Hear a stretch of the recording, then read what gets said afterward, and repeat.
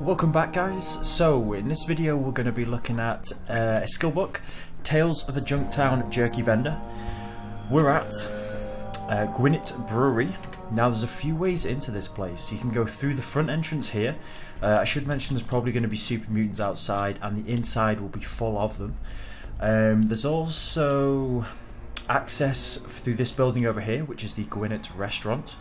But there's also a sneaky way to get to the skill book as well, which I'm going to use, because this might actually help you in accessing the building and sneaking around, taking out the super mutants. But you can jump on top of this truck here, onto the roof, go through the back here, and into the building this way.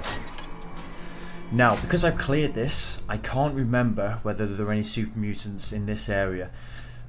If my memory serves me correctly, there was actually down here Mirelurks. I mean, the actual environment, the swampiness and the griminess would suggest Mirelurks.